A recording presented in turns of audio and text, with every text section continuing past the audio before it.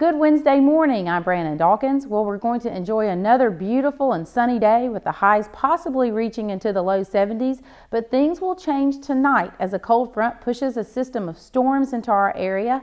We're not expecting severe weather, but it will cool temperatures off a bit for Thursday.